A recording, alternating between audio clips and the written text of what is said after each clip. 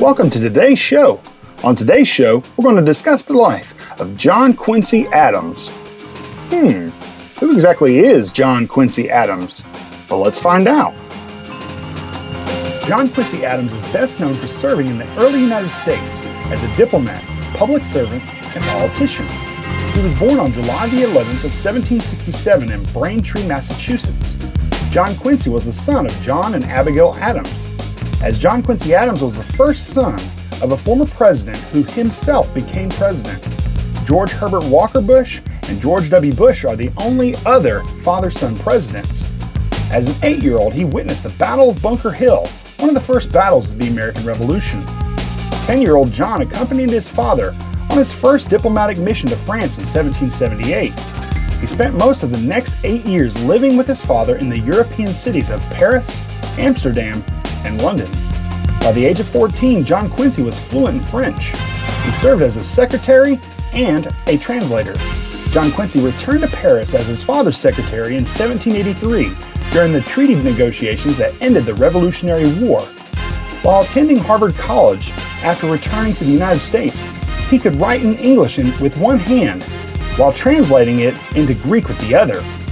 John was elected to the state legislature after his father lost his bid for a second term as President of the United States in 1803. As a senator, Adams enraged the Massachusetts Federalist Party. Adams had isolated himself by being the only member of the party to support President Thomas Jefferson's Louisiana Purchase. As his father often did, John Quincy prioritized policy over his affiliation to his political party. John Quincy Adams is regarded by many as one of the best diplomats in the nation's history. John Quincy Adams was appointed Secretary of State by President James Monroe on March 5th of 1817. He served from September 22nd of 1817 until March 3rd of 1825. He helped create the Monroe Doctrine. The Monroe Doctrine effectively told European countries to stay out of America's hemisphere and America's business. Adams established the present-day United States and Canadian border from Minnesota to the Rocky Mountains. Adams transferred Spanish Florida to the United States. He halted Spanish and Russian claims to Oregon. He also created a policy for the recognition of independent Latin American nations.